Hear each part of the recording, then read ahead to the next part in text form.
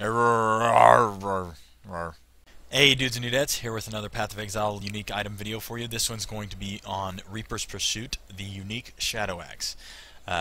This is pretty cool, and I'll read it, and we'll go over some of the builds it might be useful with, and the lore and everything. Reaper's Pursuit, Shadow Axe, two-handed axe, quality 20%, physical damage 118 to 175, critical strike chance 5%, attacks per second 1.20, requires level 33, 80 strength, 37 dex. So you can see at level 33 this is very nice damage at that level, but you do need to invest quite heavily in strength and somewhat into dex to be using this at that level. 120% increased physical damage, 40% increased rate of items found, plus 10 life gained on kill, 15% increased movement speed when on full life, and culling strike, and hits can't be invaded.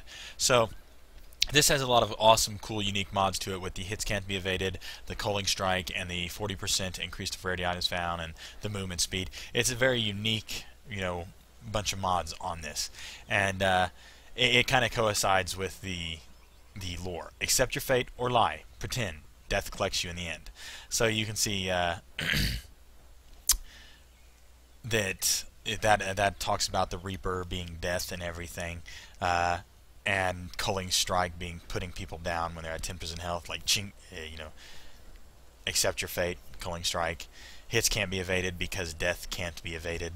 Death collects you, the rarity fine.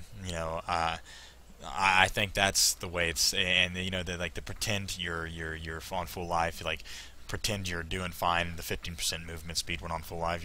I think it all coincides with that, and it makes a pretty cool lore to it.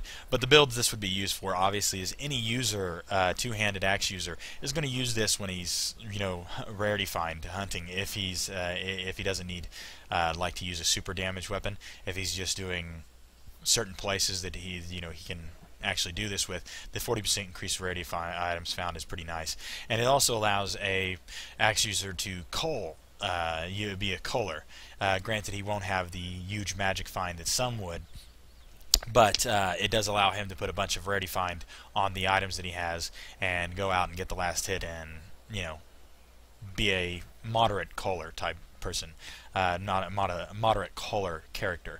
So that is pretty cool. And it while it doesn't have well, it has a unique look right now. You can see right there. I'm pretty sure that's a unique look.